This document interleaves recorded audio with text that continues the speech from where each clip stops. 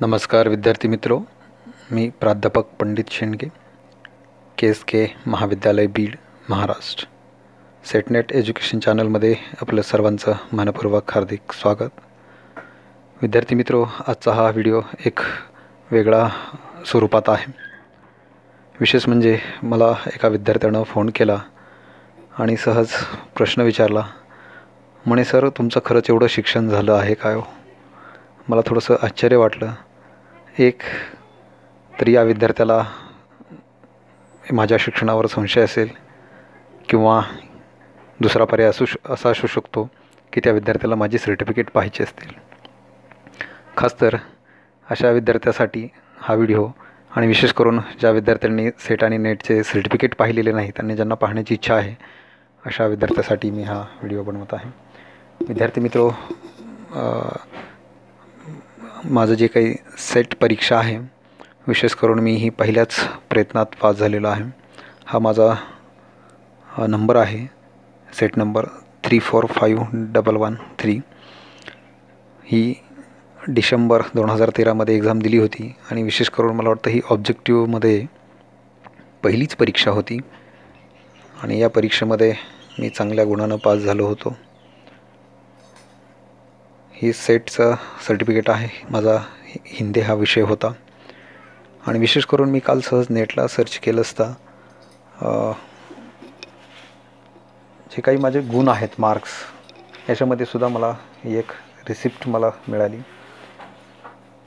हे माझं पूर्ण नाव आहे, ठीक आहे. आणि विशेष करून मी ज्यावेळेस ही सुद्धा पहिलीच एक्झाम दिली होती आणि यामध्ये मला असे गुण मिळालेले आहेत. विद्यार्थी मित्र, हे गुण आहेत पहिल्या पेपरचे. थोडंसं प्रिंट व्यवस्थित येत नाही, कलरमध्ये असल्यामुळे ते प्रिंटेड झालेलं नाही. हे माझं पूर्ण नाव आहे, हा विषय आहे आणि हा पहिला पेपर आहे. विद्यार्थी मित्र, ज्यावेळेस मी ही एक्झाम दिली होती यावेळेस ही 50 गुणांसाठी पहिला पेपर असायचा, म्हणजे 50 प्रश्न आणि 100 गुणासाठी असायचे. त्यामध्ये मला 76 गुण मिळाले, म्हणजेच माझे 38 प्रश्न बरोबर आले होते. 50पैकी 38 प्रश्न बरोबर आले होते, मला 76 गुण मिळाले. त्यानंतर विद्यार्थी मित्र, त्यावेळेस ही 3 शिफ्टमध्ये एक्झाम घेतली जायची. 3 पेपर असायचे, त्यामध्ये दुसरा पेपर आणि तिसरा पेपर हा विषयाशी संबंधित असायचा. पहिला पेपर हा जनरल असायचा, ठीक आहे, ज्याचा आपण नेटसेट एक्झामच्या माध्यमातून जे काही चॅनल चालवत आहोत. खरं तर हे पहिल्या पेपरसाठी आहे. त्यानंतर हा जो दुसरा पेपर आहे हिंदी विषयाचा, 50 गुण, दुसरा पेपरसाठी 50 प्रश्न असायचे, 100 गुण असायचे. यामध्ये मला 72 गुण मिळाले, म्हणजेच माझे 50पैकी 36 प्रश्न बरोबर आले होते. त्यानंतर इथं 14 प्रश्न माझे चुकले होते, इथं 12 प्रश्न चुकले होते. त्यानंतर तिसरा जो पेपर होता हा 150 गुणांचा होता, म्हणजे 75 प्रश्न असायचे आणि यामध्ये माझे 58 प्रश्न बरोबर आले.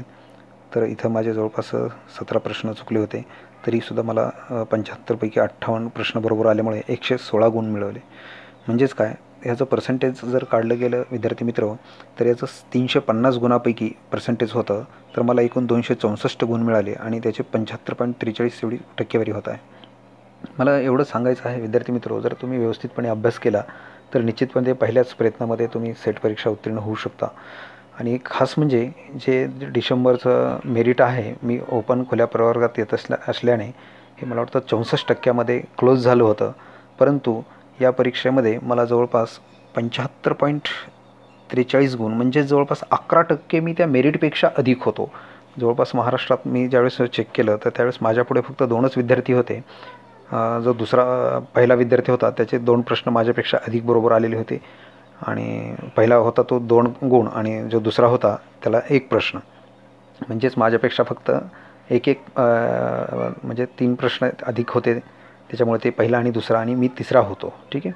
म्हणजे मला याच्यामधून वेगळं काही सांगायचं नाही, परंतु मला हे थोडंसं प्रूफ करावं असं वाटलं, म्हणून मी हे तुम्हाला सर्टिफिकेट दाखवत आहे. हे सेटचं प्रमाणपत्र आहे.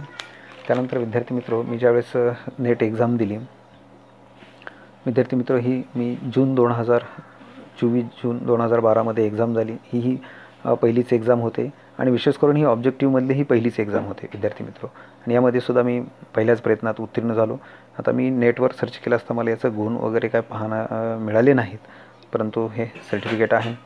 अशा पद्धतीचं इलेक्ट्रॉनिक सर्टिफिकेट सध्या उपलब्ध होत आहे पूर्वी विद्यापीठ किंवा युनिव्हर्सिटी ग्रँट कमिशन जे आहे हे आपणाला सर्टिफिकेट पाठवत असे, परंतु सध्या हे फक्त इलेक्ट्रॉनिक सर्टिफिकेट मिळते आणि हे व्हेरिफिकेशन कोड असतो, हा रोल नंबर असतो, हे UGC रेफरन्स नंबर असतो आणि हा सर्टिफिकेट नंबर असतो. यामधून तुम्ही खरंच नेट पास आहात का हे व्हेरिफिकेशन केलं जातं. ठीक आहे. सर्व विद्यार्थ्यांसाठी शुभेच्छा. तुम्ही याप्रमाणे असे प्रमाणपत्र दोन्हीही लवकरच तुम्हाला मिळत.